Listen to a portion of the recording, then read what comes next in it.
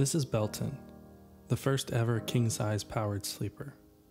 To open is easy, simply remove the back cushions. Grabbing the wireless remote, press and hold the second button for about 15 seconds until the mechanism completely opens. This reveals a true king-size bed at 76 inches wide by 80 inches long. It's just as easy to put back away. Press and hold the third button on the remote for, again, about 15 seconds.